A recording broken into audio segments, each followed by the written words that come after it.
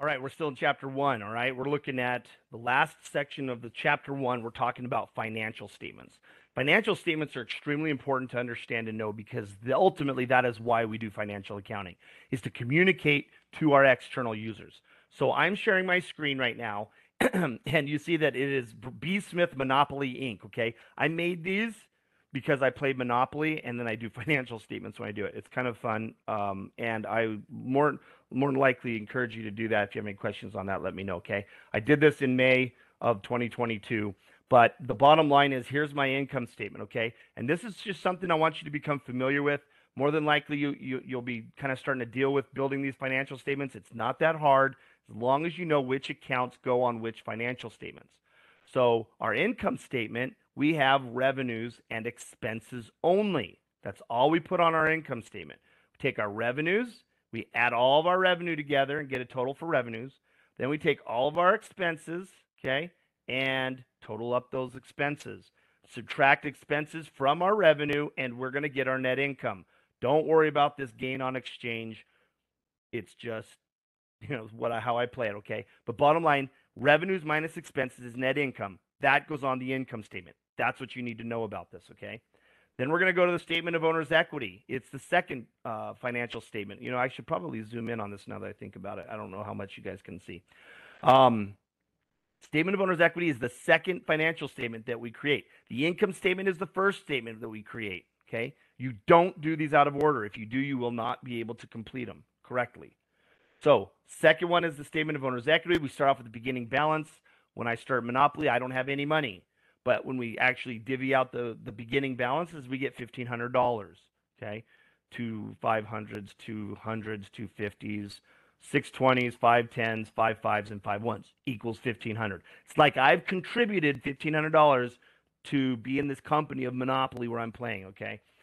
Then I'm going to add the net income, which is what we calculated over here, 13,173, 13,173. So my total amount of my equity that I have increased by is 14,673.